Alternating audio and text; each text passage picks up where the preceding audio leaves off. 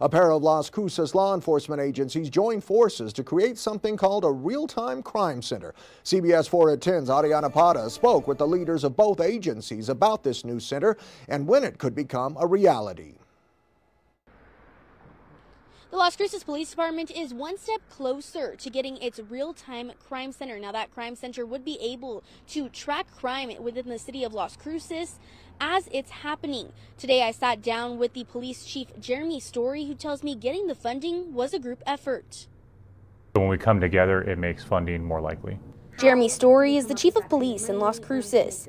He's been working towards a real-time crime center, something that would allow his department to be more proactive than reactive. As a call comes in, they can pull up information, give that intelligence to the officers to keep them safer and hopefully solve the crime or prevent it from happening in the first place. During this year's legislative session, Doñana County Undersheriff Tessa Abeta lobbied for state funding for that crime center.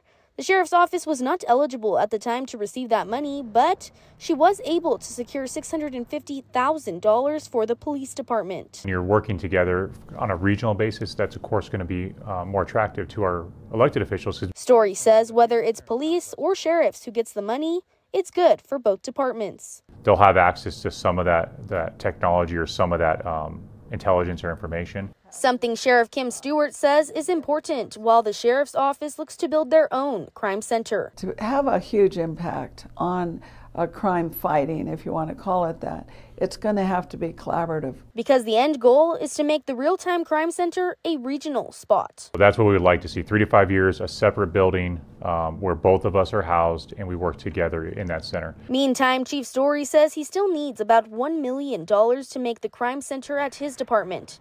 But it shouldn't take long for that to happen. Council's already asked for basically a budget adjustment to make that happen. We're ready to build. We have quotes already. So as soon as we get the funding, we're going to start.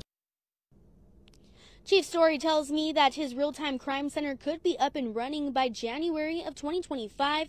Meantime, Sheriff Stewart just needs to secure funding from Doñana's Board of County Commissioners, and she says hers could be opening up around that same time frame.